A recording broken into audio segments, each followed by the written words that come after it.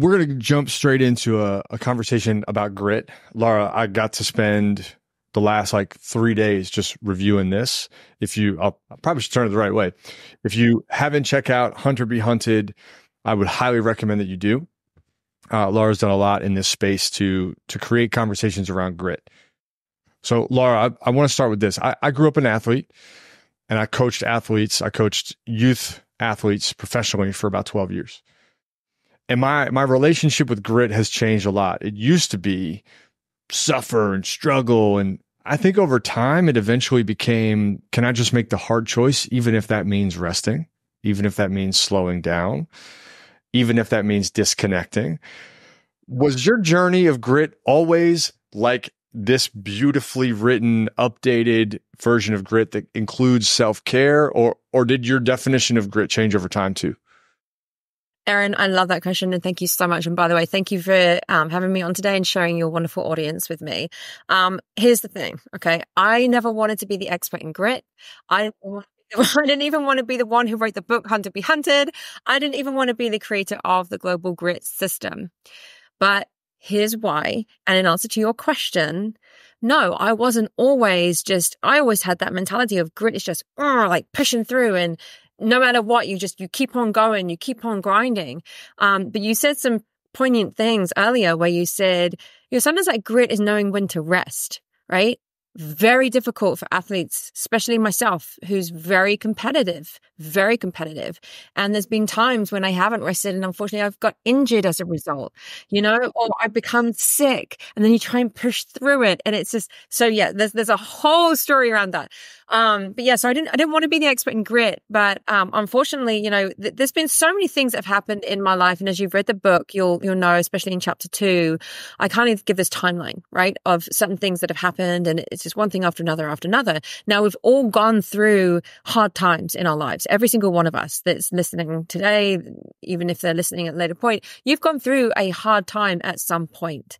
But most people won't acknowledge that maybe they've learned how to navigate through that. They'd rather just get through it and then move on and never think about it again. The difference with what I've been through, and I will enlighten the audience with the most tragic part of my story, which was 2.5 years ago. It was in 2021. My youngest son passed away, and I nearly lost my life the same evening. And for me, I've been always a natural go-getter, right? And those of you that have read the book, I know, Erin, you've read it, so you understand that G in grit, I've created an acronym. I found the 4 elements of grit, and there's the 4 types of grit. And I'm a G, right? I'm a go-getter. I'm a get-it-done person. That's my natural ability. That is how I was conditioned. It's innate in me. It's just something that I've always had, and I've just harnessed that over time. When my son passed, if I had applied that very same mentality of grit and that G, I wouldn't be talking with you today. And I had to realize that, hang on a minute, how am I going to navigate through this? When you have a choice to make between burying or cremating your child, and you still have to run a business and look after the team that you've developed and make sure that they've got food on their table to give to their kids, make sure that, your own living children are doing okay. And then you've got your own mental health with all the trauma and all the grief. It's tough, right? You want to talk about the hard times, that's tough, right? And all the time knowing, where's my third son? He's not here anymore. And it was just the most tragic time in my life ever. And so I remember pretty vividly, it was about 4 months later, I actually woke up in Jack's room. That's his name, Jack. I woke up in Jack's room, and I remember looking in the mirror, and there was a window behind me. And this was January of 2022. So and I'm in Arizona, so it was pretty sunny out.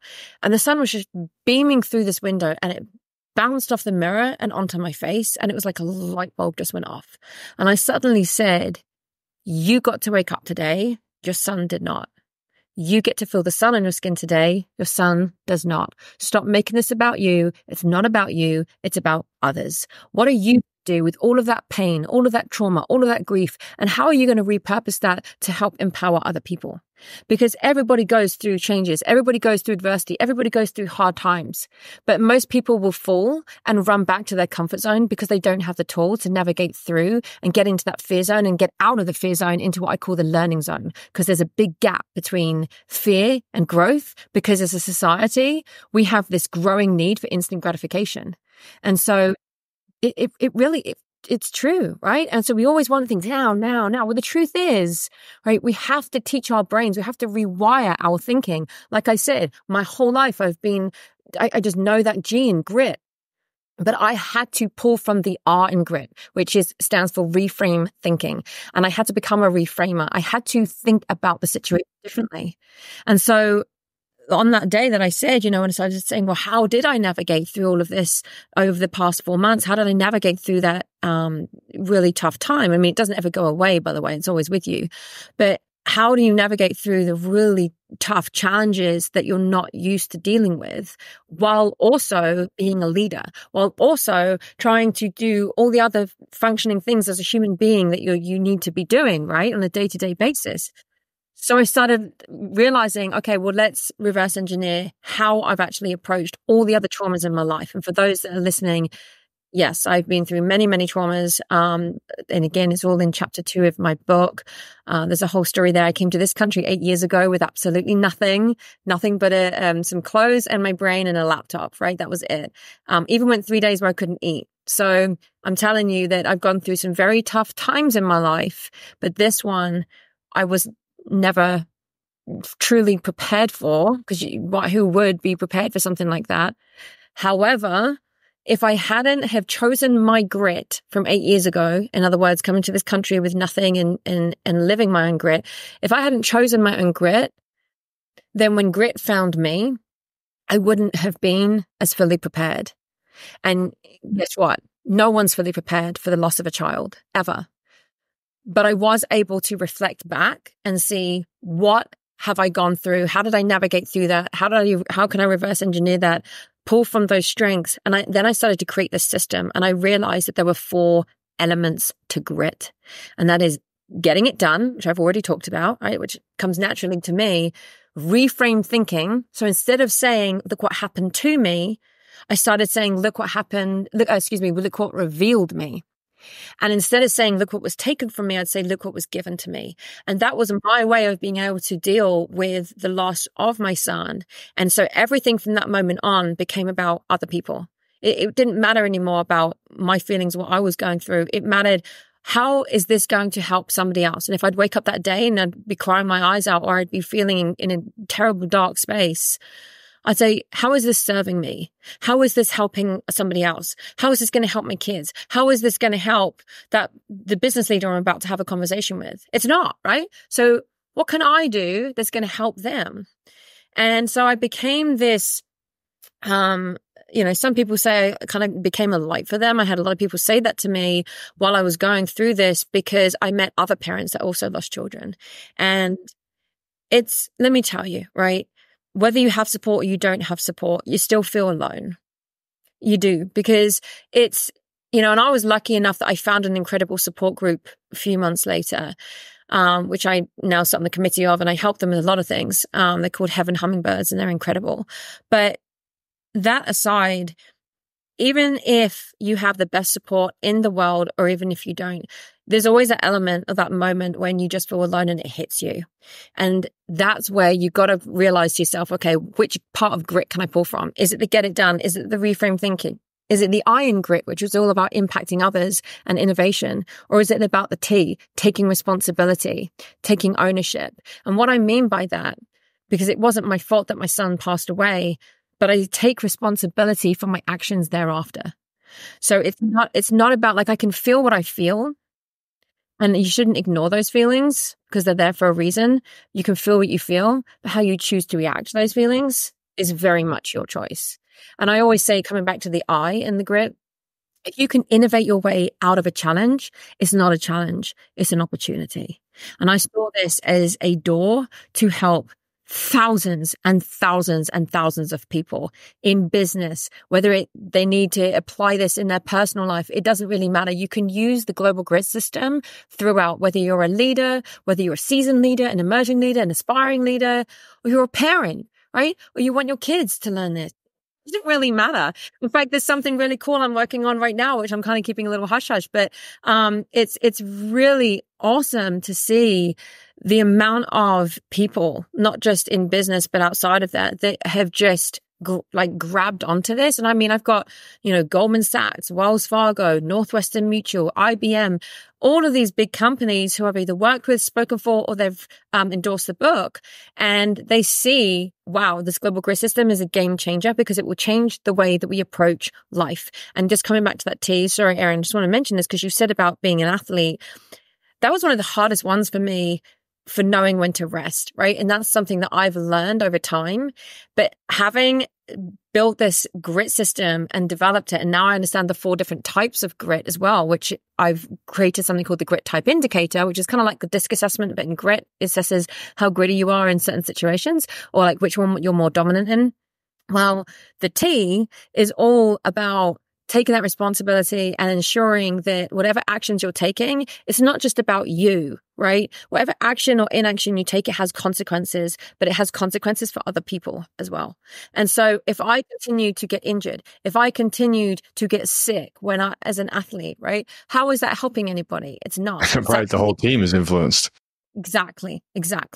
So, I could talk to you for hours about all of this. There's so many in-depth stuff. And that's why I actually created workshops around it, and I created programs, and obviously I keynote speak all across the country, specifically on grit, right? And not just any type of grit, but how do you grit through things and using a system, because people think, oh, well, you're born with it, or I can't use grit because I'm going to get burnt out. Well, let me tell you something.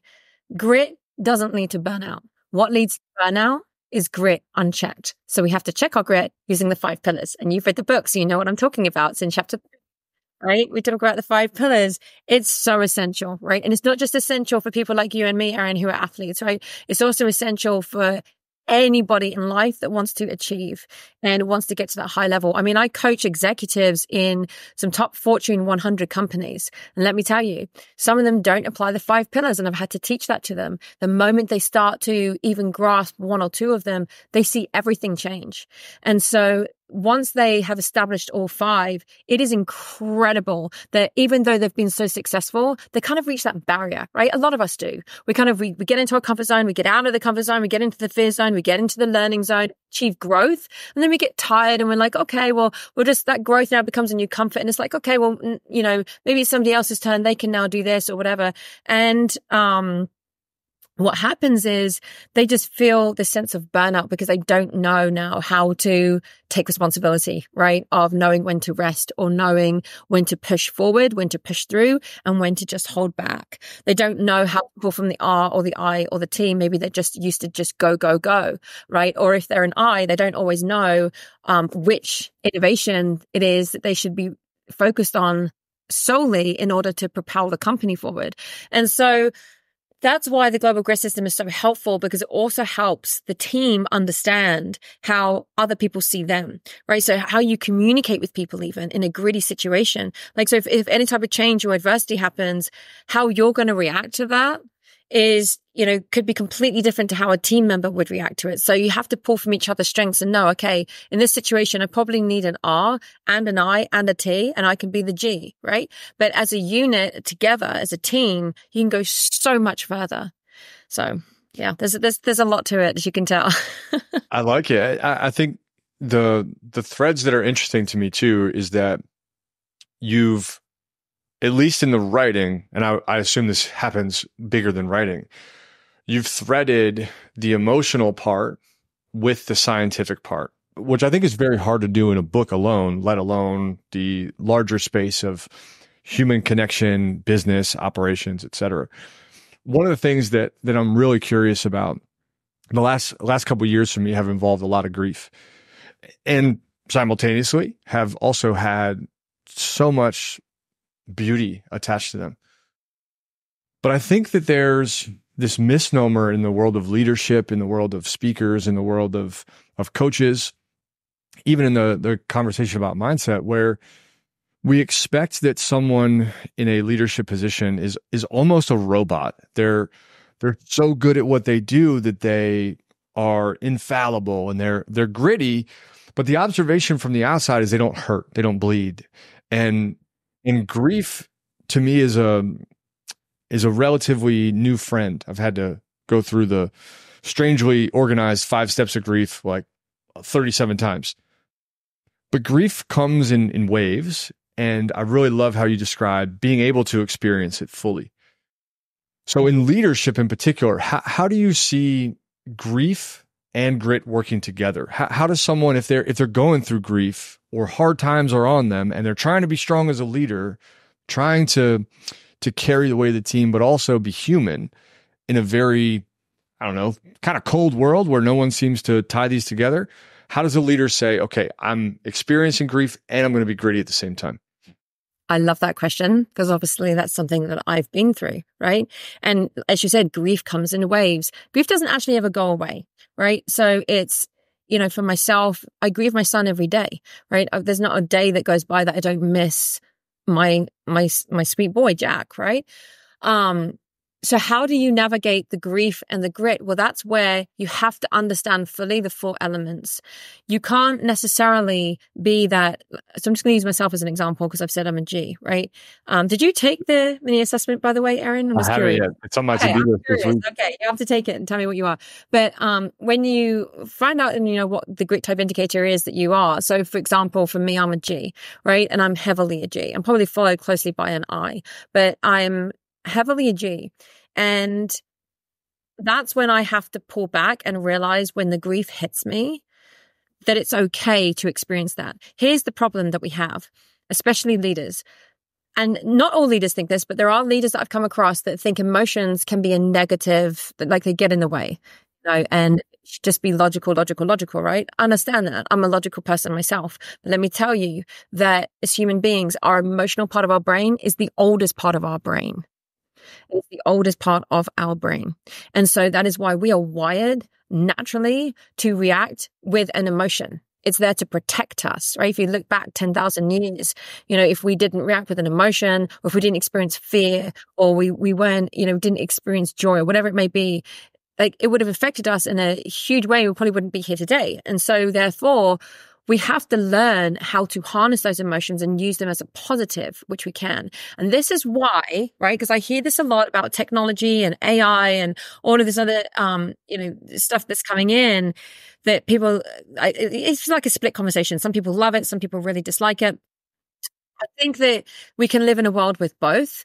But if you think that AI is going to be so much better than a human, and therefore humans are going to become useless, let me tell you, humans have the emotion, right? And if you learn how to use that positively, you always have the upper hand, right? And so I think you probably read this part in the book, but I talk about how we are wired to think negatively. And so 80% of our thoughts are actually negative and 90% are repetitive. And that is huge. So therefore, even right now, Erin, you're probably having a negative thought coming into your head, right?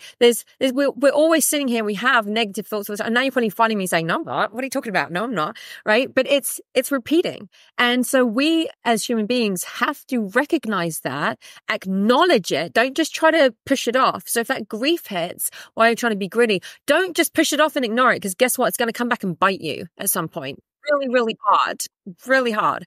And then you really will struggle. So it's best to acknowledge it, right? Sit in it even for a minute, right? Acknowledge it. Feel what you want to feel, but then choose how you want to react and say, is this serving me right now? You say, thank you, but no, thank you. And you kind of move it, into a box, and you put that little box on a shelf.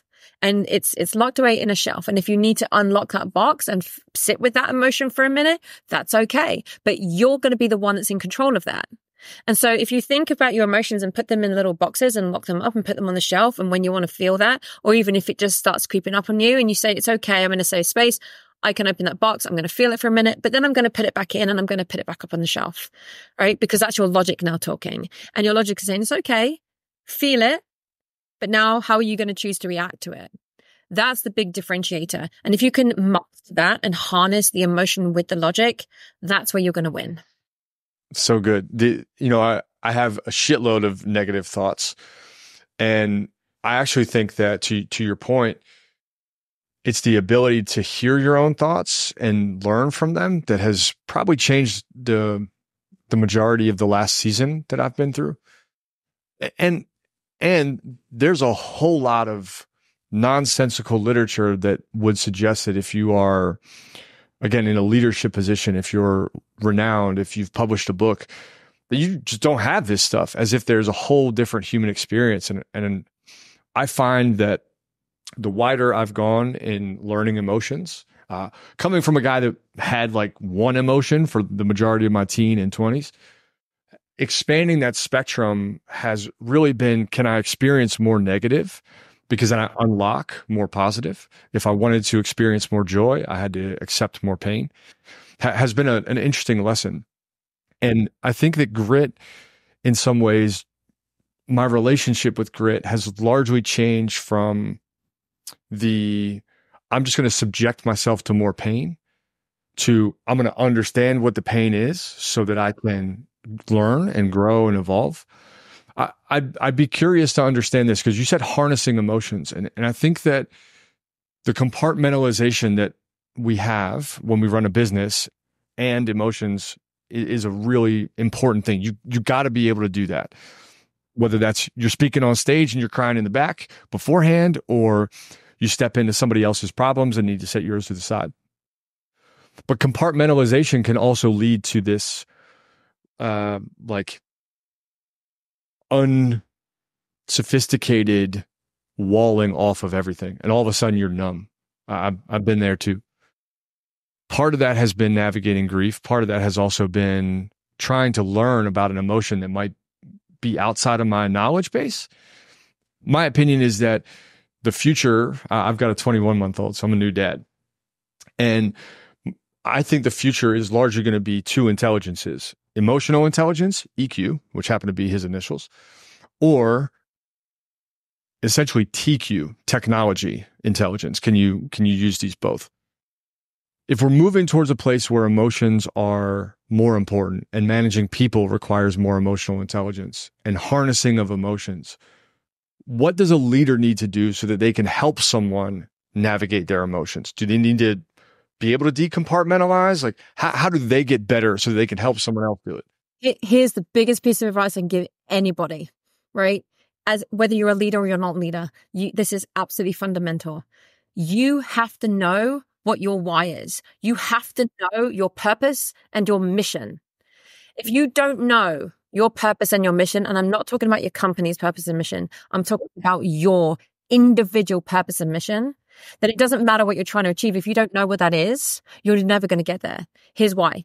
Because when you've got gritty situations, say grit chooses you, right? You've got to navigate through a challenge, no matter how severe it is or how minor, right? Whenever change happens, any type of adversity, if you wake up that morning and you're like, oh my gosh, I can't do this today, right? Think back to me when my son passed and I had a company to run, and I thought there were days I was like, I didn't want to get out of bed. I didn't even want to shower. I just wanted to go under a cover and just remain there for the rest of the day.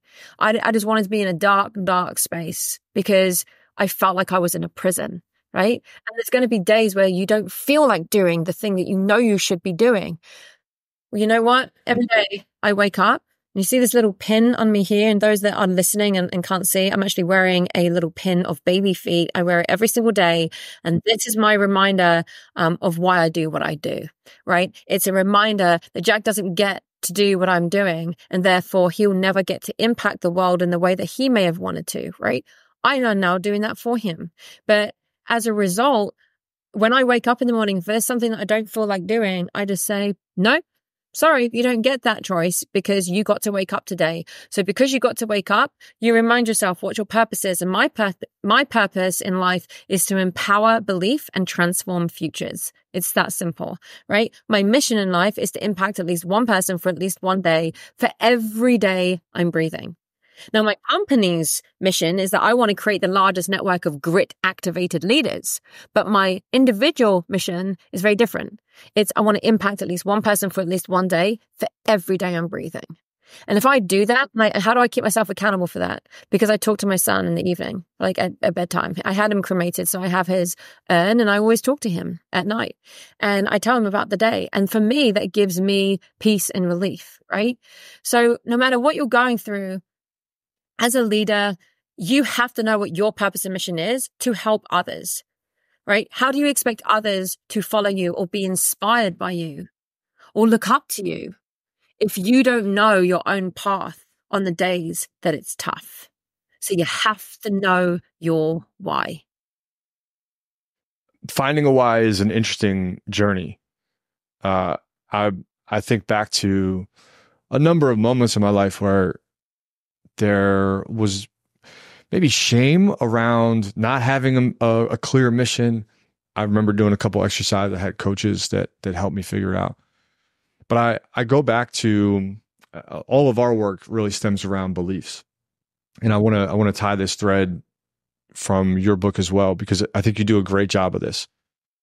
There was a long time where I didn't believe I was worthy of a purpose. If there are three things that I've struggled with most in my life, it's been believing I was worthy, believing I was enough, and believing I was lovable. Those three things have been a deep challenge for me. So I've had to change a lot over time. And in the world of let's find your purpose, I do think there's a lot of vernacular and words, and people are like, well, take this framework and this, like, let's just find this quiz to get you your mission and your personal thing. But it's got to be rooted in something really special. Yeah.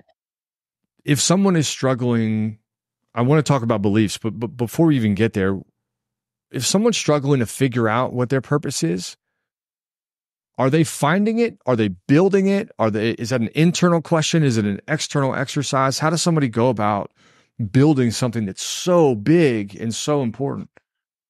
They first of all have to put themselves in an environment in which they feel comfortable to learn. And what I mean by that is they've got to have the autonomy to learn in the way that they want to. This is the biggest thing about belief, right? And having that self-belief you're never going to get to a purpose and mission if you don't really understand who you are, right? And how do you understand who you are? Put yourself in those environments. So for example, with yourself, Erin, you said that, you struggled for a long time to, you didn't have that self-belief. You didn't think you were worthy and so forth. I'd probably ask you in that case or probably tell you that I imagine you didn't have the environment in which you could thrive. And therefore, when you put yourself in an environment in which you have the autonomy to learn in the way that you want to, because there's three different learning styles, right? We learn through vision, we learn through listening, we learn through practical, and everybody's going to learn differently. So I'll use this example when I'm up on stage, right, and I'm speaking, or when I'm giving a workshop and I've got a whole, big audience, whether it's 500 people, 1,000 people, 6,000 people, right? Doesn't really matter to me the audience size. Sometimes workshops can be 30 or 40 people, but whatever the size of the audience, every single person in there is going to learn differently. You're going to have some that learn from a visual perspective, some that learn through listening, and some that learn through practical. So it's my job, it's my duty to make sure that I cover all three different learning styles. But you as the individual have to find that coach or that mentor or that speaker or whoever it is, right, that is able to do that. Because otherwise you're going to leave there not having the tools that you need to carry out the very things we want to carry out. So in order to achieve belief, we first of all have to put ourselves in the environment in which we can choose the autonomy in which to learn. Once we have that environment, and we are in control of that, right? We've put ourselves in that environment. Once we have that, it does create that belief. What does the belief do? You've read the book, so you should know this. But the belief creates the motivation. What does the motivation do? And I talk about this in chapter 5, by the way, of the book. But what does the motivation do? There you go. See? Yeah, you got it. You pulled up page 50, everyone. Page 50. Page 50. There you are. Page 50. You can just jump straight. I love that. So the motivation now influences how you think. And when you influence how you think, that's then where the magic happens with the learning zone, right? Where you can alter your brain processes. That is an absolutely essential step. If you don't alter the way you think and you don't follow the system behind that, you're never going to get to the end goal, right? So once you've altered your brain process, that now allows you to have a growth mindset, which you absolutely have to have in order to adopt the very thing that it is you're trying to learn in the first place, which in this case would be the global grit system, right? So it starts with the environment, and I call it your culture of excellence, right? You've read that in the book as well, but it's all about the people you're around, the environment you're in. And that's why I left. That's why I left England 8 years ago, because not that, I love England, but it's just, I didn't feel like I was in the environment in which I could thrive. And I had an amazing career over there. I was actually a sales director. I was a business development director. I helped build companies from the ground up into multi-million dollars worth of business, well, pounds over there. But it was amazing. I had an incredible career, but I just got to a point where I felt that, because of some tragedies that had happened over there in my time, and you can read about it in the book, there was an incredible company that I helped build and worked for, and I'd left them a few years prior because I was planning on coming to the States earlier. But then I was married before. Right? I was married to US Air Force, and he was going to be stationed back out in America, and I was supposed to be going with him. And then, unfortunately, some more tragedy happened, and we ended up divorced. And so therefore my whole life changed. And I said, okay, now the life that I thought I was going to have over there, which I'd conditioned my head to, no longer was going to happen. And so over time, those last few years I spent in England, I wasn't happy anymore, right? I was like, well, what was my identity? And so I started, I struggled with that for a bit, and I went through some other trauma, unfortunately, to finally figure out who I was and where I am today. And I don't mind sharing this because you're going to read it in the book, but I was actually beaten severely, 2 years prior to coming out to the States. And I think it was at that point in my life, and it took 2 years to get him convicted, but he was convicted. And then after those 2 years had passed, I just said, that's it. I need to start again. I want to have a really fresh start. And I want to prove to people that you really can do anything you want to do, no matter what's been thrown at you. You could have some of the life's hardest things that have been thrown at you. And trust me, I know some incredible veterans that have lost limbs, and they thrive it's incredible to watch them. I'm just like, wow, I'm in awe of them. Right. And I'm like, look at what they can do. And so when I'm training, right, and this is true story, when I'm training and I feel tired, right, if I'm on the air bike, if I'm on the runner and I'm having to throw these weights about and I am tired, right, I say, oh no, you think about your friends who are veterans that don't get to do this because they don't have the limb to do it. So it's a privilege to be alive, and it's a privilege to have everything that we have. So use it, and use it well, and use it wisely, and also use that as an inspiration for others to show them what they can be capable of doing. So yes, it's a process, right, in order to get to where you want to get to. But like I said, if you don't follow that to the T, so remember page 50 in the book, Erin told you just now, if you don't follow that process to a T, you will consistently fall back to the comfort zone, right? We have the comfort zone, the fear zone, the learning zone, and the growth zone, right? Think of it like a circle. I usually draw it on my whiteboard, but they're like 4 semicircles. In order to get out of the comfort and get to the fear, what do we have to use? We have to get it done, right? We have to use our G in grit. Once we are able to step out and just get things done and we get into our fear zone, most people either remain stuck or they get scared and they run back to comfort. So they have that fight or flight. I actually call it fight, flight, or freeze. And so to get out of fear and get into the learning zone, we have to pull from the R in grit. We have to reframe how we think about it in order to get out of that fear zone, because otherwise we're just going to run straight back to the comfort again. And then once we're in the learning zone, how do we get out of learning? Because we want to continue to learn, but we also don't just want to remain stuck there. Otherwise, it's like reading a good book, shoving it on the shelf, it's collecting dust, and we're never going to use it again. So we want to utilize what it is that we're now learning. So we have to pull from the I in grit. And remember, it's not about you, it's about others. And how are you going to innovate your way out of challenges for it not to be a challenge, but for it to be an opportunity? So then once you've mastered the I, where the T comes in and then you achieve the growth, that it's now your responsibility to start that whole process again. And where your growth once was is now your new comfort level. And then you just continue that growth. And so it's a whole process, but you can continue to level up your success over and over, even if you got to a very high level of success and you think, well, how do I now push through? There's always going to be a different way that you can think about something to get to that next level, right? If you feel stuck, it's probably because you're burnt out, right? And so therefore you need to unleash the creative side, which comes naturally to some, doesn't come naturally to others. That's where you have to learn the skills of the I. So just read the book, and chapter 8 is all about the I, by the way. So this is one of the better structures I've seen with belief. In our work, we spend a lot of time on beliefs. The definition that we like to use is that a belief is a choice of truth.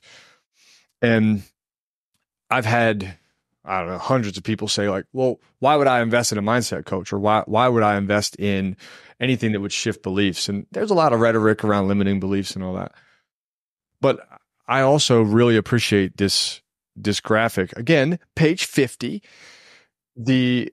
The objective of belief to me is it's the beginning of change. And you've done a great job here of outlining that. And I really, really loved how throughout the book, you use the word divergent thinking. yes, To combine the sides of the brain, the analytic and the creative, Yep. is a unique thing. I think that school has done a shit job of making it very easy to just fall in one lane. And if you're an artist, you're an artist, and then you're not expected to have this logical side. Yep, agreed. You're expected to be emotional. You're expected to be dramatic. There's just so many weird expectations. And then if you're logical, well, be an engineer. That was my advice. You're good at math, so be an engineer. And the way that I learned this was from, I'll connect with you on this. Where in England are you from? London, just north of London. Nice.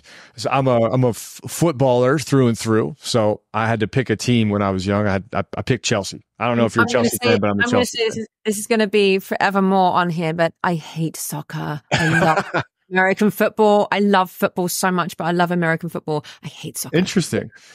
So one thing I learned from soccer, from football was, and I think this is true in American football, is how do you do what's unexpected, right? How do you do what's different? And this idea of divergence is really fascinating. Soccer can be a very long game to watch because it's such a build-up sport. But both American football and football require a degree of the logic and a degree of this creative divergent thinking.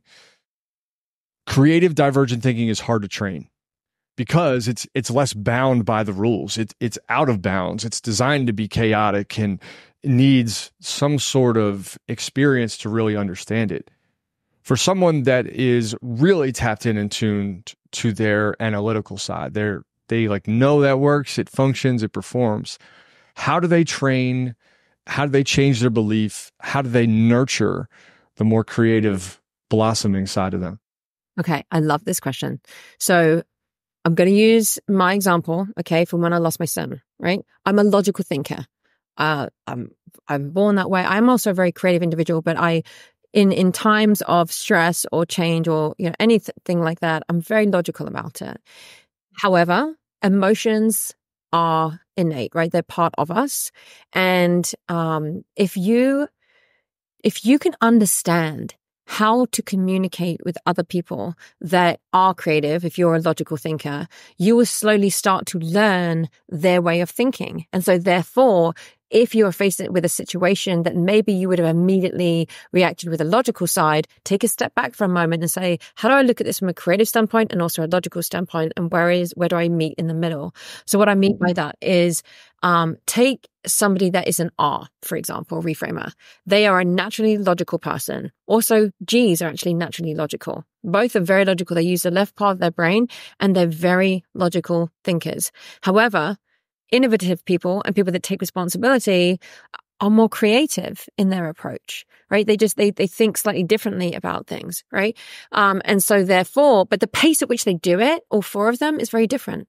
So let me explain. A G and an R, even though they're logical, they're very different in their pace. And R has to process things. They are more process driven. They like to take their time. They like to be more perfect. They like to perfect things, right? Whereas a G, they don't want to perfect things. They just want to get it done. They're logical about it, but they're just really fast paced, right? So Gs and Rs can actually sometimes rub each other up the wrong way because an R will feel like what the G is doing is a threat to the R's accuracy on certain situations, right? Yep. That sounds like Marty and I. Right. I love that. I love that. 100%. Right. Well, and then you take an I and a T. Both are very creative, right? They are more emotional. In other words, they're more emotional intelligent. They can tap into those emotions. However, I wouldn't say they're more emotionally intelligent. It's more that they're very creative, right? So they tend to use emotions to make decisions, whereas G's and R's tend to make logical decisions. But sometimes in situations, and by the way, a I and a T are very different in their pace. So a T is actually a lot more slower, whereas an I is a lot more fast paced. So G's and I's can get on very well in that case, because they're both fast paced, but sometimes they can do each other's head in because the I is so creative and yet the G is just want to get this done. And the I is saying, no, but I've got this idea and I've got this idea and I've got that one. Whereas the G is like, let's just focus on one and then just go with it. Right. So we have to learn how we can pull from each other's strengths in that instance. But the more that we understand our grit types, the more that we understand how a G, an R, an I, or a T operates, we learn from them. So if you can put yourself in somebody else's shoes that is an I, for example, if you're naturally a G, you then start to be able to think the way that they do. Now, here's why this is important. Because when you're in a team setting, right, it's not about how you see yourself, it's about how others see you. And so when you're encoding something, how you encode that to and tell somebody what it is that you're thinking, or maybe you're trying to set like a direction or whatever it is that you're trying to do with that particular individual or that team, how they are decoding it is very different to how you are encoding it. That's very important for people to understand. Because like I said, how you think that you're communicating with someone is in a manner that they should instantly be able to get. Well, what if I'm a G communicating with a T? I'm fast paced, get it done. The T is more, whoa. I have to slow it down. I have to think with my emotion. Do you see what I mean? Very different. Very different. So I'm probably G, and I had a director of education that was a T. Okay. And hands down, if the way, and I think a lot of visionaries are G's and a lot of integrators are T's. And I felt like as a visionary, I was running with a parachute. I just, come on, man, let's go. And he felt like he was trying to pin down the wind. So I fully agree with the tension that's there. Yeah, no, for sure. And by the way, visionaries typically are I's, but you there are also G's that are visionaries, but I's are very innovative with their thinking, but they just tend to sometimes get a little lost with all their different ideas. So they have so many that they then don't know which one to do. And that's where the G comes in. It's like, okay, right, we got this. This is a great one. Let's roll with this one. Right. I like it. But sometimes G's can come in a little bit hard charging and be like, okay, we're going to do this. And they have to be mindful. Hang on a minute.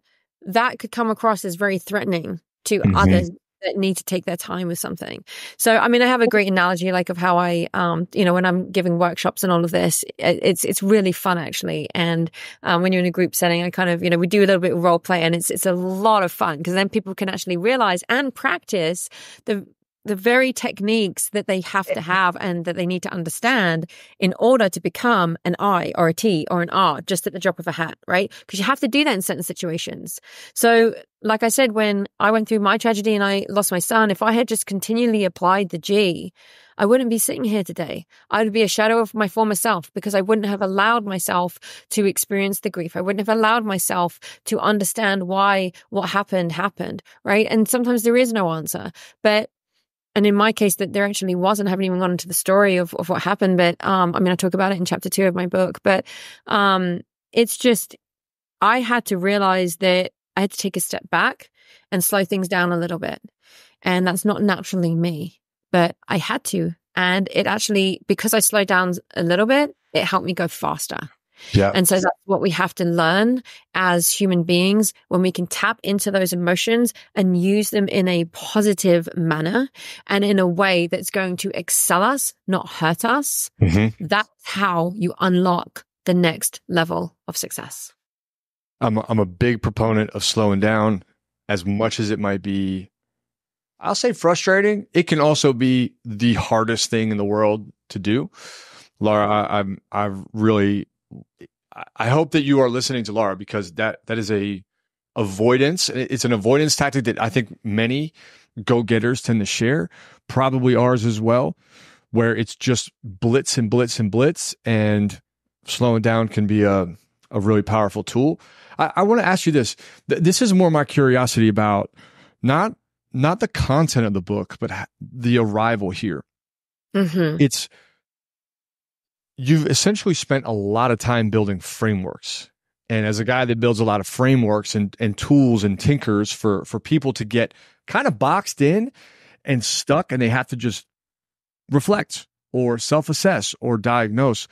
Where did the skill come for building frameworks? Like way back in the day, because these are not easy to build.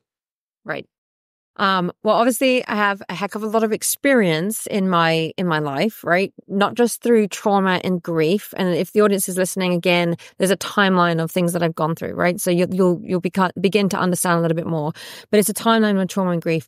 However, I also have a bachelor's in psychology. I trained at master level for mental health counseling, and then also I'm trained in neuroscience. So I pull from a lot of cognitive sciences, and that's actually how the R in grit was really came about, obviously through my experience as well. But it was the experience that set it apart. So anybody could, study psychology and start to learn human behavior and try to pull some of this, together. But I will tell you that there were hundreds of hours of research in this. I've got over 200 references in the book. And with some of my framework, there's like bits and pieces of the process that I just told you about, the environment and the belief, the motivation, altering how you think. That process, it's like tiny bits and pieces of it out there segmented, but no one's actually pieced everything together. And I remember it really vividly, because I was outside enjoying the sunshine as I was writing this book, and I was like putting together this process, and I got bitten by a spider. And those people that know, I don't like spiders, right? But I got bitten by a spider, and if you've ever had a spider bite, oh my gosh, it actually burned and itched, and it was horrific, and it actually spread all across my leg. It was really red for about a week. But it must have given me something, because it was like a light bulb that just went off in that moment, and I thought, oh my goodness. And that's when I discovered this process from all the research that I've been doing. And it just started to click in my head that, wow, this is why most leadership programs fail, because they don't actually, like, they think it's just about interpersonal communication. But leadership is more than just interpersonal communication, right? It's about getting it done, reframing how you think, impacting others, and taking responsibility. And what does that spell? Grit. So leadership is grit. You can't be a leader without it. Yeah. And then obviously my entire experience from a young age growing up to where I am today and going through what I've been through, and just reverse engineering all the success that I've had as a result of navigating through tough times. And one of the biggest things is, Erin, a lot of people in my situation may have given up a long time ago, and nobody would blame them. Nobody would blame them. All right. We don't judge anybody, right? I'm not going to say, no, you can't, if you can't continue, that's it. You just got to give up. I'm here to tell you that that's your choice, right? You have a choice whether you want to give up or you don't. I just choose not to give up ever. And why? Because I plan on sticking around for a very, very long time, right? And I've witnessed my son passing away. I nearly lost my life. And when I say I nearly lost my life, I mean, I was seconds from flatlining. My blood pressure had plummeted to 53/37. How I was still awake, I still don't know to this day. But I actually applied a technique that I now teach a lot of other people, which is, I mentioned it briefly in the book, but it's called the 5-4-3-2-1 technique. And it's all about the senses, the 5 things you can see, the 4 things you can hear, 3 things you can feel, and so on and so on.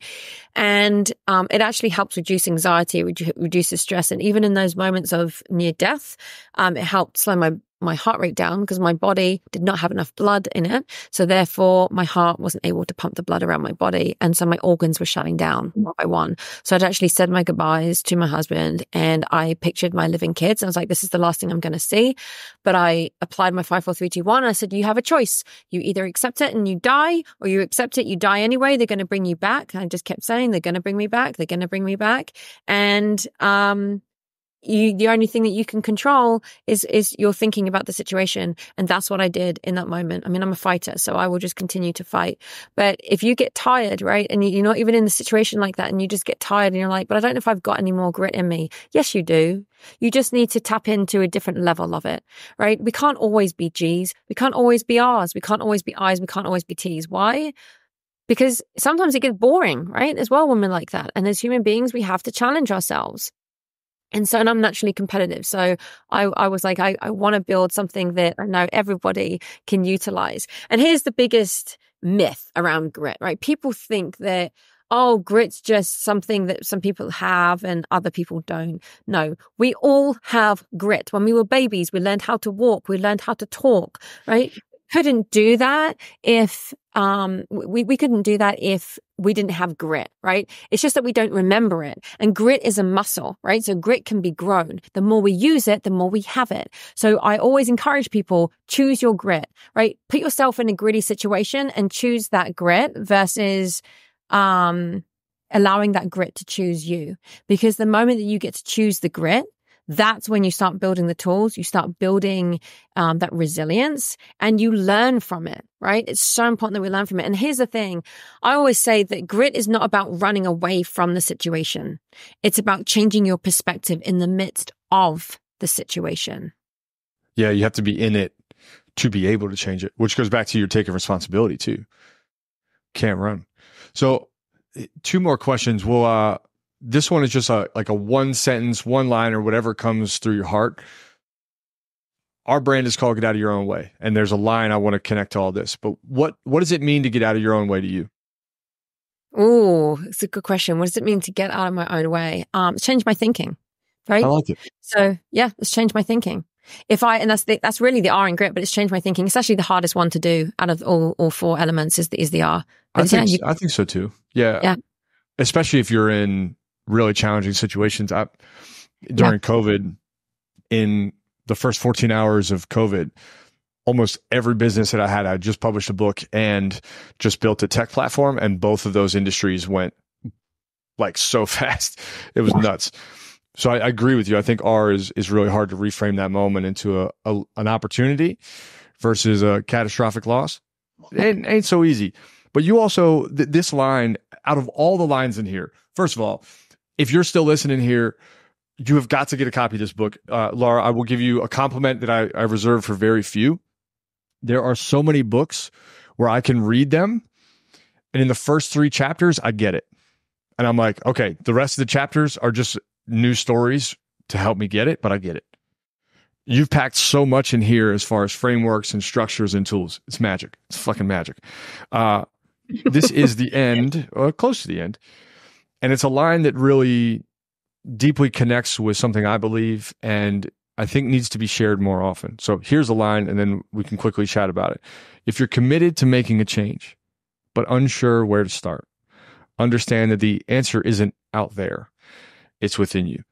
Mm-hmm. It is really difficult sometimes to dismantle the externalities in entrepreneurship, in the pursuit of better relationships, in the pursuit of higher quality experience. It's really hard to take that off and look in the mirror and say like, I'm the problem. Obviously that's been a big part of your journey and you reflect on it really well. But how do you see others being able to set down? What kind of tactics can they use to set down this very materialistic, externalized, just pay money to somebody else kind of world? There's one word that I have for that, and it's elimination, right? You have to eliminate the distractions around you. We can all get distracted with different things, right? We can have, if you're focused on something, but then you can allow a distraction to come in, guess what? You're off track. And so if you understand how to eliminate those distractions and always surround yourself with excellence. And what I mean by that is creating that culture of excellence, right? So you set the bar and anyone that's around you and so forth, like, okay, you can help people, but you also want to always be learning. You want to have people that are better than you at something, right? I always say, if you want to be a lion, you train with them. Sure. Yes, it's true. Like, and I can relate to this as an athlete as well, not just as a leader in business or as a coach or as a great connection, an author, but as an athlete. Some of the people I train with, oh my gosh, people comment all the time, like, how do you do that, Lara? And you're like, this is incredible, like what you're doing, blah blah blah. Well, let me tell you. If you saw some of the people that I trained with, now you'd understand how I did, right? Yeah. I was like a little baby cub that was like bouncing in one day, just saying, I want to play, I want to play, let me play, right? And then I'm like tossed into that arena and I'm like, holy smokes, like what just happened, right? But now I'm not seen as the baby cub anymore, right? I'm kind of like, I like to say I'm the young lion, like trying to get after it and get to that, king status. But it's amazing when you surround yourself with others that are, are even more experienced or have done more than you in that field, or maybe they're not, maybe they're just talented in other areas, right? So it could be that if you're in a team setting, you've got some people that have got more experience in some other part that maybe you're not as experienced in. Pull from that, right? Use that, but eliminate the negativity. Do not have negativity around you whatsoever. I'm telling you this, like from someone that knows. I left a country where I felt there was a lot of negativity over there. Maybe with some of the people I was surrounded with. I don't know, but I just felt like I had to get into my own environment, create that. I mean, maybe it was because I didn't see the sun for 30 something years of That's my a real life, thing. So it is a real thing, right? Arizona, it's better here. I love the heat. I love the heat. Let me tell you this. I hate the cold. I hate it. So I'm like, give me sunshine any day and I'm there. But seriously, like when you build that culture of excellence, when you have people around you that are inspiring, when you have positive people around you, like have a coach, have a mentor. Do you think I have them? Of course I do. I have them all around me, right? I have an incredible coach. He's a marine raider, for my athleticism, right? He trains me, especially for competitions, right? That's incredible. I have coaches for my business, right? It's just, you have to always learn from others. You don't know it all. And if you think you know it all, you have a fixed mindset. And therefore I would encourage you to read the book, Hunt or Be Hunted, and learn about how you achieve that growth mindset. And if you do have a growth mindset, read the book anyway, because guess what? You're going to learn something from it. We don't know everything, right? Do you think I just wrote that book with not being able to research? No, of course not. I just said there's over 200 references in that book. I wanted everything to be scientifically backed. So for my logical thinkers, they realized, okay, this is absolutely, scientifically backed. It's real. And for my emotional thinkers and my more creative thinkers, they start to see it from a different perspective. And then they're like, oh my gosh, now I can think of grit differently. And so all those people that I thought you had to be much like pushing those sleds, down. No, it's not just about that, right? There's an element to that, but it's not just about that. I like to joke with that because a lot of people know me for pushing sleds, but it's not just about that, right? It's about not just getting it done, but reframing how you think, impacting others, and taking responsibility. It is. It's so. I'll give you proof of this. There are 18 pages of references in the back, so Lara's not talking smack there. I do think there's a really strong connection between entrepreneurship and performance, or leadership and sports. So I appreciate the thread there. Get around some lions, even if you feel you don't fit. I'm a big believer in that message. Lara, in all of the ways that you've written through this, it's also really clear that you've got like a pretty good know. You're like, your nose, your boundaries pretty well. I guess we'll make this the last question before we wrap. And I could keep going on forever, but we'll have to do a part 2, Aaron. We'll do part 2. We're going to have to. We'll get everyone a chance to read this and buy it and support you first. No is uncomfortable. No can feel, if you're a giver, and I like to be a giver, I sense that you are as well. No can be the most powerful tool for a giver to get clear and move the chains a little faster. American football reference. The practice of setting boundaries takes time. So what advice would you give to someone that needs to work on their boundary setting? I love this question too. I've actually been coaching someone recently on this, who's an executive. Boundaries is huge, right? Here's the thing. A lot of people, when they try to set boundaries, they end up breaking them because it feels uncomfortable. So here's a challenge, right? I'm going to ask you to time block in your calendar. And why am I going to do this? So one of the biggest things that people struggle with when it comes to boundaries, and from a work setting, for an example, right? They have a start to their day, but they don't necessarily have an end to their day, right? So therefore, they might stay on at the office, or if they're working from home, they're just going to, I'm going to send this one last email. I'm just going to reply to this. I'm just going to do that. And then what happens with family time, or whatever else it is that you want to do in your own free time? work is something to me that is a huge part of my life that I don't actually feel like I'm working, quite honestly. So I would also say, establish what your why is, what your purpose is, what your vision is and mission. Does it align with what you're doing in the workspace? And if that answer is yes, it does, then still set those boundaries to know when you're working and when you now want to maybe still do some of that stuff, but as a free time kind of thing, if that makes any sense. So what I'm trying to say is you have a start to the beginning of your day, but you also have an end to it.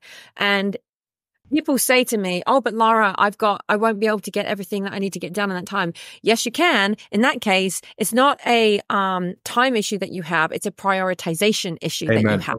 And so therefore, I know it's true. It's true. And you'll know this, but chapter 6 of the book, I refer to the Eisenhower matrix. Okay. And that teaches you about what's important and urgent, what's not important and not urgent, and so on and so on. And I would challenge you to say, which box do you spend most of your time in? And the box that you actually want to be in is the important and not urgent. Why? Because when things are really urgent all the time, it increases the anxiety, it increases the stress, it increases our cortisol levels to just start to spike. And so therefore that's going to impact the functioning of how our brain operates, right? We might not make the right decisions, or we might make the wrong decision, or maybe we don't make a decision at all. Okay. And so that impacts everything else that we do. So therefore, my biggest thing is when it comes to boundaries, block your time on your calendar. So have a beginning part of the day, have an end part of the day, and even say, okay, structure the week. Say Mondays, this day is going to be dedicated to this. Tuesdays, Wednesdays, Thursdays, maybe in the mornings, this is going to be dedicated to this activity. In the afternoons, it's going to be dedicated to this, right? Set those boundaries and make sure everybody else around you knows it. So if you are a leader and you have an assistant, they can see in your calendar, it's very clear. Oh, okay. And these are the boundaries. If you're an executive and you are just starting this with boundaries, communicate that, right? And stick with it. Follow through. You got to follow through. If you don't follow through, guess what? It's just like if you have a child and you tell them not to do something, or you give them you say, I'm going to, it's a consequence, right? But you don't follow through. Guess what? They then think, oh, okay, it doesn't matter because they're just going to cave anyway. It's the same thing. It's the same thing in the workplace, right? You just have to follow through, and you have to have self-worth and know your worth. I actually just spoke about this recently, but you got to know your worth, because if you don't know yours, nobody else is going to know it, and then you won't have respect. When you set boundaries, it might be scary to some, but let me tell you that the respect that you have as a result skyrockets, and people actually want to aspire to be like you, and they think, oh wow, okay, and then you get more done, you're more successful because now you're more productive in that time, right? Set those boundaries. I love that question. I could keep going on. I'll stop now, but I can just keep going on. That is straight napalm. That is such an awesome energy in that answer. I can tell it comes from like your soul there. Love it. Yes. Also a really important subject. I think that there's a challenge in entrepreneurship where we take on clients. The beginning becomes the end, where we take on clients because we have this startup mentality, but at success, you're saying no all the time. Yeah. Man, so good. Okay. We could probably talk for 16, maybe 17 more hours. We're going to keep it chill here. We're going to get back to Arizona sunshine. I probably need to go for a little walk. It's nice today. What else is new? Lara, where, aside from you going to buy this book, which at this point should be obvious, where can people learn more about you? Where can they pay attention and follow along? LinkedIn is probably one of the best platforms that anybody can follow me on. I post on there daily with a lot of inspiring content, but also some, there's tools as well that you can use. But I love to help inspire people, with whatever it is that you're going through that particular day or morning or whatever. LinkedIn is probably one of the better platforms to follow me on. I am on Instagram as well and Facebook. If you want to go to LinkedIn, just type Lara Jones. It's Lara. There is no U. Okay. No U. Get that U out of there. Get that U out of there. Exactly. We don't need that U. It's useless. It's just Lara, right? Lara, Lara Jones. Type Lara Jones in. And then, if I don't come up for whatever reason, just type Grit Global, Lara Jones Grit Global, or Lara Jones Be a Legend. And those are the names of my companies. And so then I will come up. That's the easiest way to follow me. Also, I actually want to give something away to the listeners today. if they are willing and open to this. So yes, buy the book, Hunt or Be Hunted. It's on Amazon.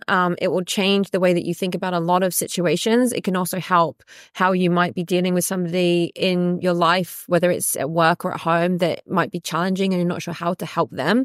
Buy the book, read it, right? It is on Amazon. It's worldwide. Just type Hunt or Be Hunted, Lara Jones, and that will come up.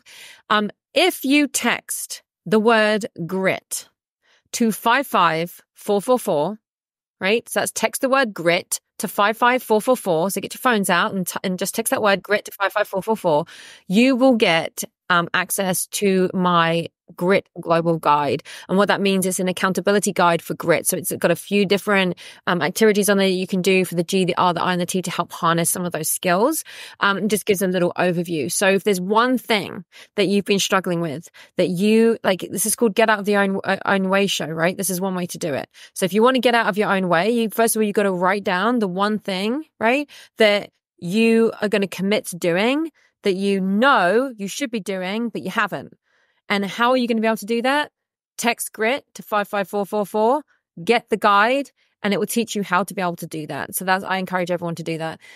If anyone's an Instagrammer or Facebook, then my name for that is at official Lara Jones, Lara. Okay, official Lara Jones. So there you go. There's plenty of different ways to follow me, but LinkedIn, I'm very active. I'm active on all of the platforms, but LinkedIn is just, it's a huge platform for me. So, yeah, and also my website is larajones.com if you want to learn a little bit more about some of my work.